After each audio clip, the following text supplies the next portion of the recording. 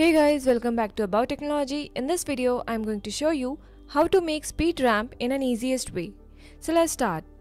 But before starting, we must know what is speed ramping. Speed ramping is when you gradually change the speed of your video clip. Let's look at an example here.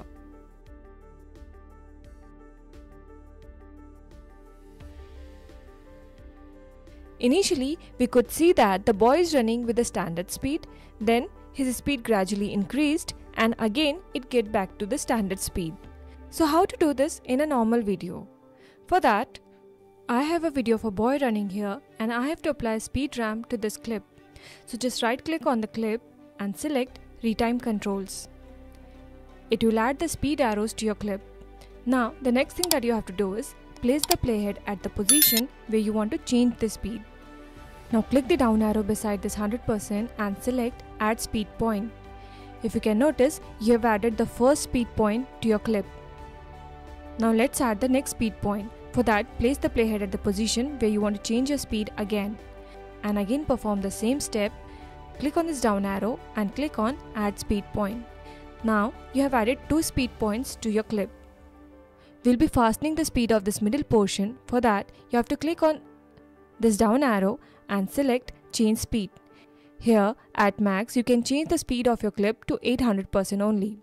So let's click on this 800.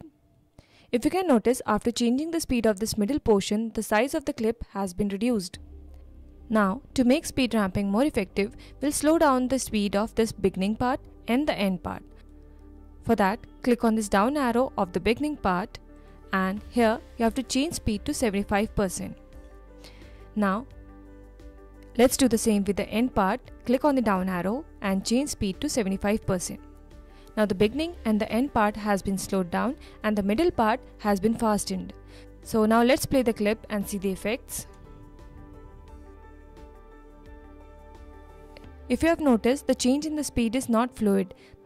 That is, the speed of the video changes suddenly when it crosses the speed points. We can notice this visibly that here the video is running at 75% of speed and then it suddenly changes to 800% and then here it suddenly changes to 75%. So to make the change fluid, we have to right click on the clip and this time we have to select Retime Curves. This will start showing you a graph below the clip. But this graph represents the retime frame. Let me show you. Let's expand the timeline. And if you can see, it is the retime frame graph. But here, as we are playing with the speed, we have to retrieve the speed graph. For that, you have to click on this down arrow and here you have to select Retime Speed and deselect Retime Frame. Now that's the speed graph. If you can notice, here the speed is 75% and it suddenly changes to 800% and it suddenly changes here to 75% again. Let us make this more smoother. For that, you have to click on this line and here you will get 2 nodes.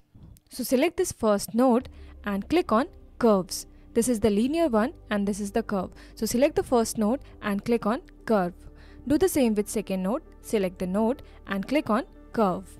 As you stretch this point, you can see that the graph is going smoother. Let's do the same here. Let's stretch this out to make graph more smoother. Now let's again play the clip. You can see that there is a smooth change in the speed now. So that's how we can apply speed ramp to a video. If you want to know how to crop your videos in DaVinci Resolve, please click on the video at the top right corner of your screen. If you like this video, please give it a thumbs up, and if you want to see more DaVinci Resolve videos, please subscribe this channel. It will notify you when any new video comes out. Feel free to comment below what other new videos would you like to see in future. Hope you enjoyed this video. See you next. Bye bye.